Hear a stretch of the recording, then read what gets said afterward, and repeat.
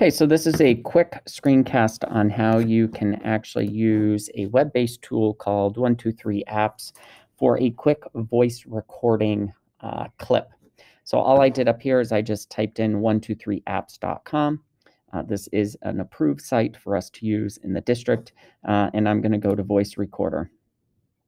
Once I do that, you'll see that there's the record icon right here.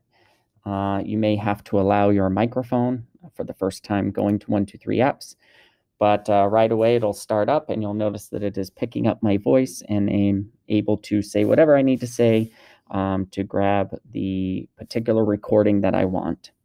Once I'm happy with that, I'm just going to stop it. You'll notice that you do have the ability to trim the ends of your clip. You can't trim on the inside, but you can trim on either end. And then I can hit play to listen to it. But I'm going to go ahead and save. And what that does is it automatically downloads. For those of you that are on a Chromebook, you will be able to automatically have that go into your Google Drive, which is where you would need it to live in order for other people to hear it.